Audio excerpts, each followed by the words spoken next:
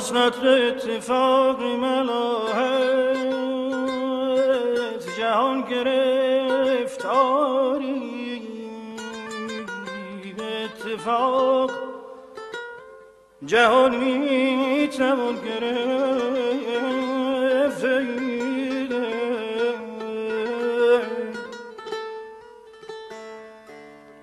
افشای راز خلوتیان خواست کرد شمع، شکر خدا که سر دلش در زبان گرفت.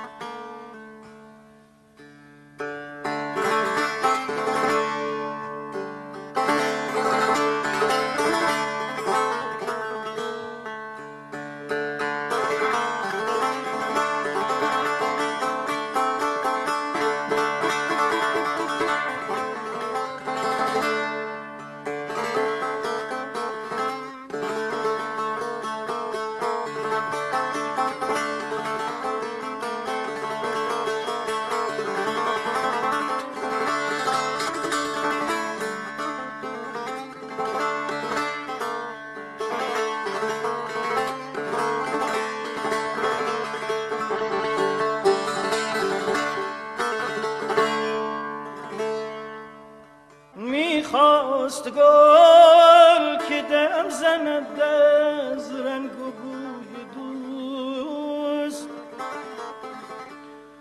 از غیرت صبا نفسش در دهان گرفت.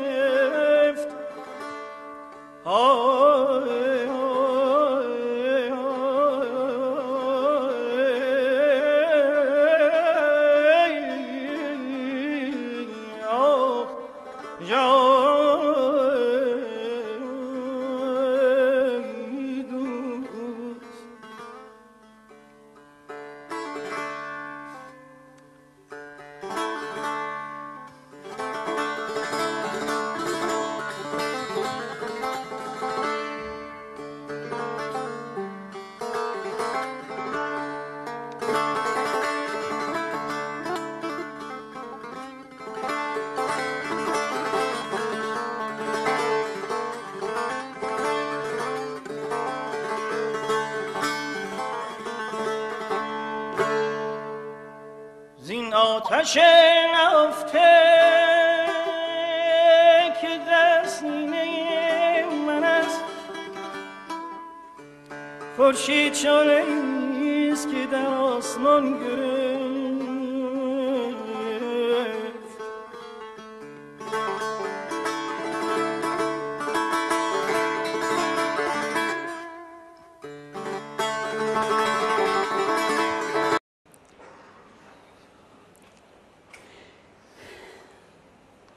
بسم الله الرحمن الرحیم.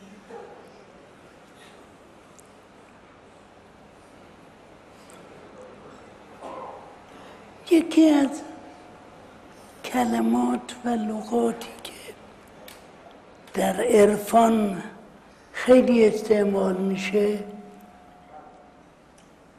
ولی خب معانی مختلفی داره، از همین معانی به اصطلاح موجب حمله و انتقاد دیگران میشه،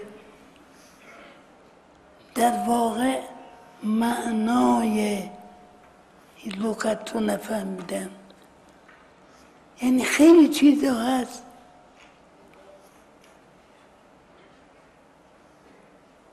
که واقعیت داره، واقعیتی، ولی ما لغت جالبی که تمام جهاتش رو در نظر داشته باشیم نداریم براش لغتی.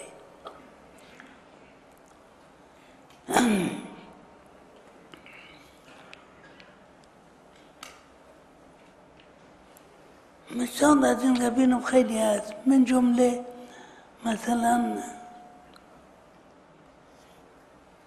لغت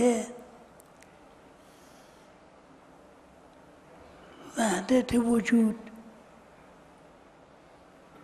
از وقتی این لغت متداول شده اصلا از وقتی که این لغت متداول شده و یکی از بزرگان عرفان اونو متداول کرده، بیشتر همه دور بر اینن. بعضی ها مشتبه میگن وحدت واجب الوجود، بعضی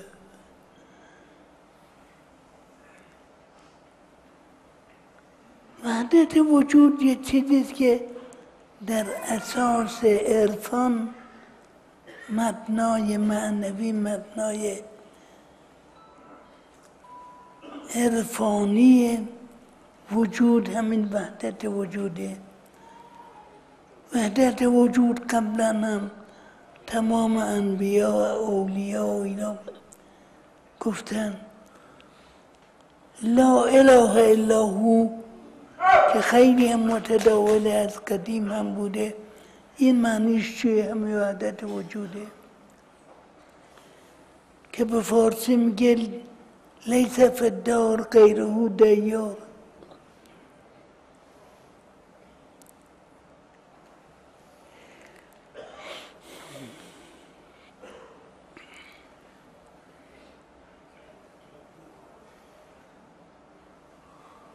یا مناظره های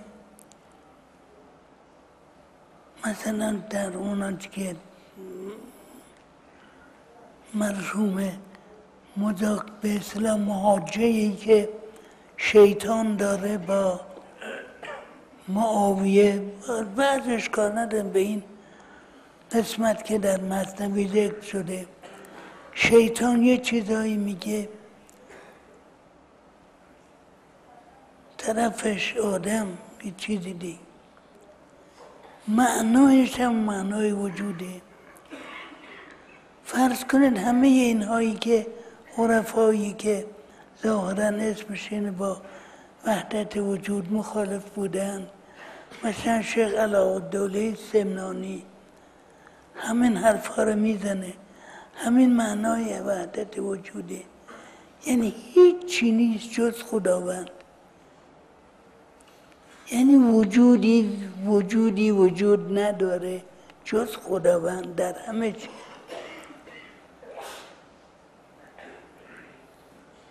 یکی از این لغات خیلی متداول لغت عشق که راجع به این خیلی اشعاری است که معنایش ما خود نمیدونیم، با به معنای ظاهری ظاهر عبارت رد میشیم.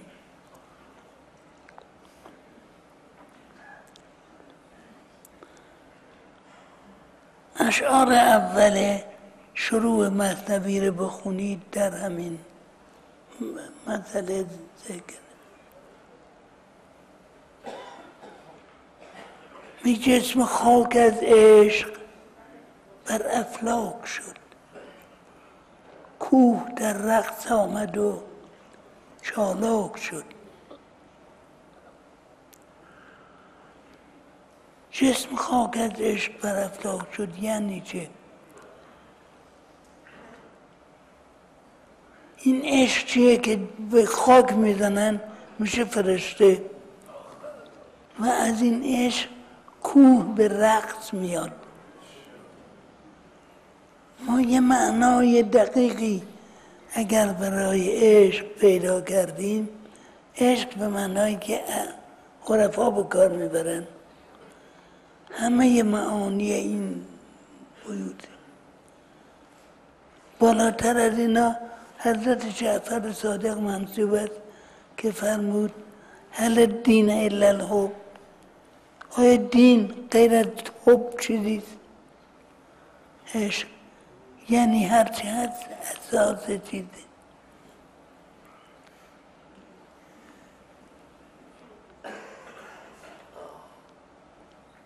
اینها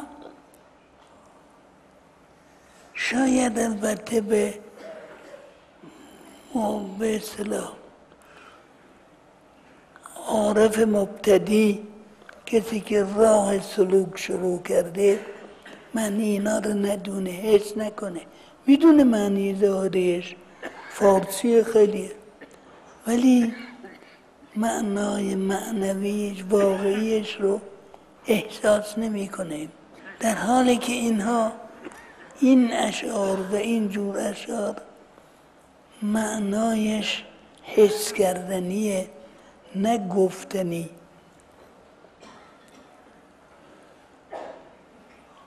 اخیراً این تئوری که جدید آمده که میگوین جهان اول یک نقطه بود، بعد این نقطه خودش، این نقطه منفجر شد و همه هستی ها ازش صادر شد، مثل خورشید که در گردشش همه این سیارات ازش ناشی شدن. در این انفجار و در این دور شدن ذرات وجود از همدیگر که هر کدوم یه تکه‌ای از اون وجود اصلی هستند، اینا وقتی از هم دور شدن به طور فطری وقتی آرامش پیدا کردن میخوان به هم برگردن. این اون همون عشقی است که در همه ذرات موجودات هست. بعد این در هر جا در خلقت خداوند که به کار رفته، ما اسم جداگانه‌ای اسمی برش گذاشتیم. حتی اگر در نظر بگیرید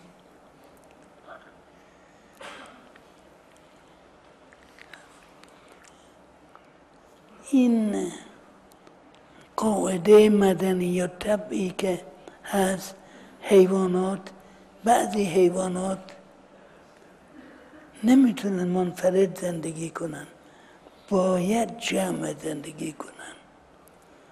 و غالب حیوانات هم چه انفجاری، انحصاری، چه جامعه خود دارای جفت هستن. خداوند گفت از هر چیزی دو تا آفریدیم، زوجین و هیجین، که این دوتا با هم باشن. و وقتی با هم نیستن دو مرتبه باید کشش پیدا کنن با هم. این کشش اون چیزیست که در هر جا یک اسم داره. در روانشناسی بهش میگن عشق، که همه حالات عشق رو در نظر میگیره. در گیاهشناسی میگن تولید مثل، در انسان میگن تولید مثل یا عشق هم. این یک قاعده است که خداوند در همه جا آفریده و در همه چی هست. یعنی در واقع همه این ذرات وجود در حرکتن به سمت این که دو مرتبه به جفتشون بپیوندن. یعنی در همون ذراتی که بودن و از هم جدا شدن بپیوندن تا دو مرتبه همه این موجودات یه نقطه بشه. به این معنا بگیرید تمام چیزها، یعنی حب که عشق باشه در همه موجودات هست و دین هم چیزی نیست غیر از همین حب، غیر از عشق و محبتی که انسان به خداوند داره، که البته عشق رو در مقام خداوند بعضی ها صحیح نمیدونن، ولی به هر جهت لغتش هم به کار نبریم این هست. بنابراین به طور طبیعی است که هر ذره دیگری رو جاذب این جاذبه‌ای که آهن رو با آهن رو میکشه به خودش، جاذبه‌ای که وقتی جذر و مد میشه گردش خورشید و ایناست که آب رو میکشونه بالا، اینها همه جلوه‌ای از اون حب است، الدین و الحب، از اون حب است که ما اسمش گذاشتیم عشق. حالا اون جلسه و این بحث خیلی طولانیه که یه جلسه اولی گفتم قبلا، حالا باز هم شاید در بعضی جلسات همینجور پیش بیاد و گفته بشه. منتها متداول و عرف بشر، یعنی عرف ما مسلمان ها اینه که میگیم لغت عشق رو برای خدا به کار نمیبریم. علتش هم شاید این باشه که این متد جدید، نویسندگان جدیدی که هستن میگن داستان عشقی از یکی از این عشقها، یک کوچکترین چیزش یه بشر کم ارزشی از این جهت کم ارزش هست و اینا را، این جاذبه‌ای که خداوند در اینا آفریده، این رو اسمش گذاشتن عشق و آلودهش کردن به هزار آلودگی. در این جهت اونایی که به عالم قدس معتقدن دلشون نمیاد که برای اون عالم لغت عشق به کار ببرن که خیلی مبتذل شده امروز. این لغت عشق در از برای عرفا به کار میره، عرفا به کار میبرن. لغت شاید واقع اخیراً باشه، اما معنا و این معنایش عرفان از اول وجود خودش میشناخته که همه انسان ها به خداوند عشق می‌ورزند، یعنی حاضرن تمام وجود اون چه که ظاهراً احساس میکنن وجودی دارن، همه این رو در راه خداوند فدا کنن. دین همینه که انسان حاضر باشه همه چیزش رو در راه خداوند فدا کنه. البته آداب شریعت هم واجب به این معنی که ما که میخوایم خداوند رو در راه خداوند خودمون فدا کنیم، خود خداوند گوش بدیم چی گفته. خود خداوند با فرستادگانی که داده، دستوراتی داده، باید اون دستورات رو رفتار کنیم.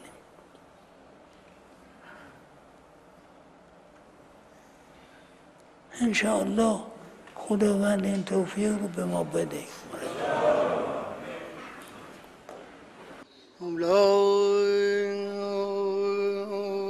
هدف دیده من جز رخ زیبای تو نیست، سر به بستان دلم جز قد رعنای تو نیست. عجب از دیده آن کس تو کرامت خواهد، معجزی نیست که در جبهه و سیمای تو نیست. مولای من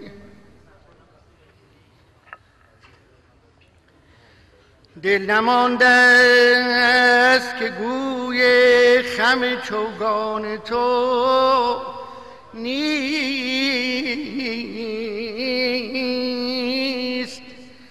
خصم را پای گریز از سر میدان تو نیست. مولای من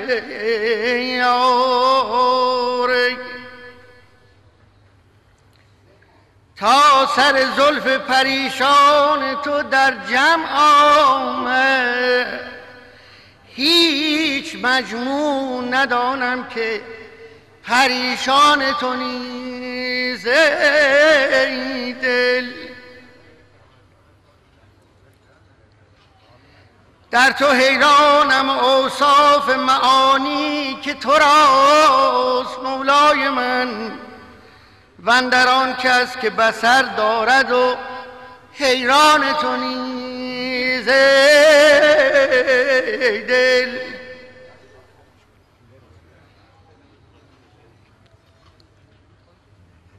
آب حیوان نتوان گفت که در عالم هست، گر چنان است که در چاق زنخدان تو نیست.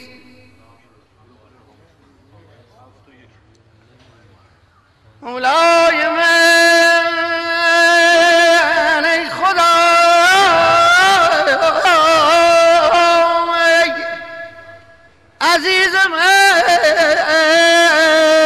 حبیب من،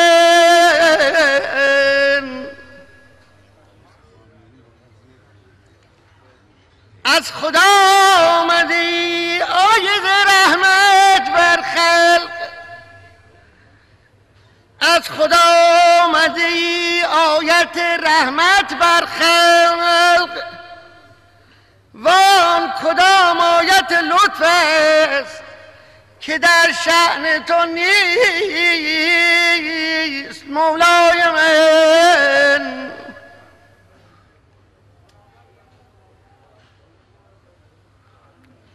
گر تو را شکیب از من و امکان فراق، ای داد ای داد داد دل.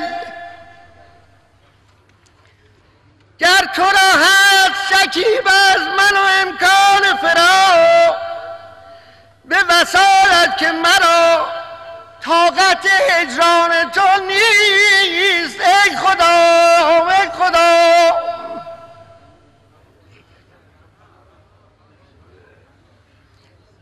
دردی از حسرت دیدار تو دارم که طبیب عاجز آمد که مرا چاره و درمان تو نیست.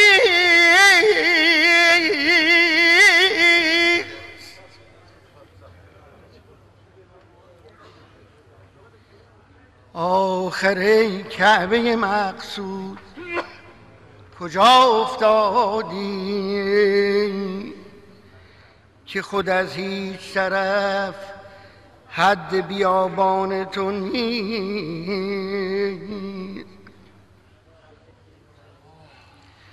مولای من گر برانی چه کند بنده، ای خدا چه کند بنده که فرمان نبرد ای های عزیز من حبیبم. گر برانی چه کند بنده که فرمان نبرد، ور بخوانی عجب از غایت احسان تو نیست.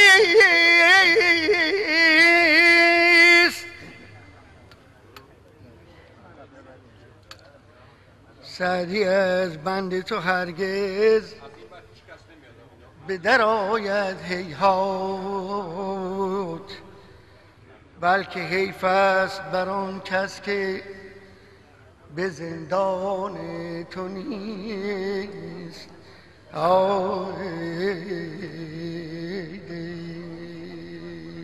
این آتش نهفته که در سینه من است، خورشید شعله‌ای است که در آسمان گرفته.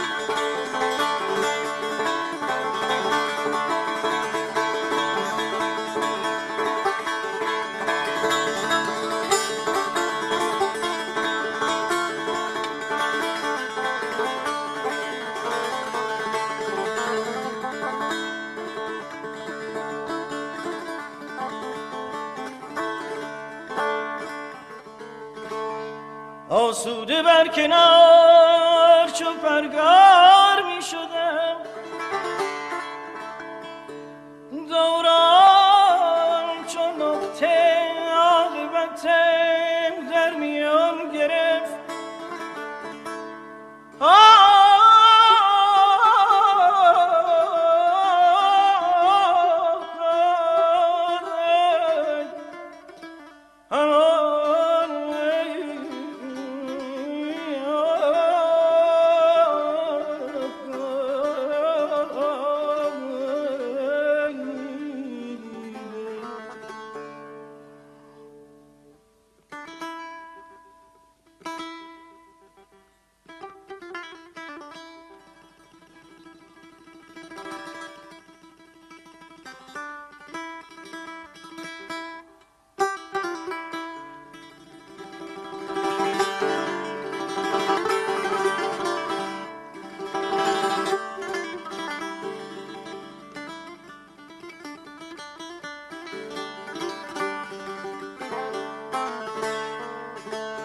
آن روز شوق ساغر منی خرمنم بسوخت، کاتش ز عکس عارض ساقی در آن گرفت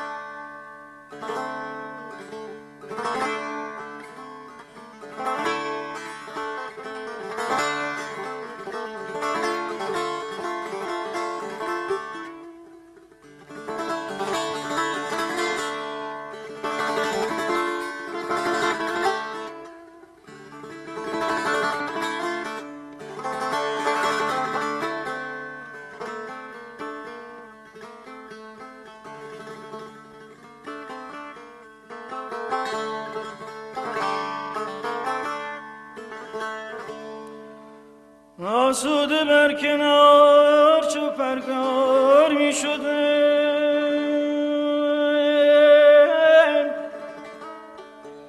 دوران چو نقطه عاقبتم در میان گرفت.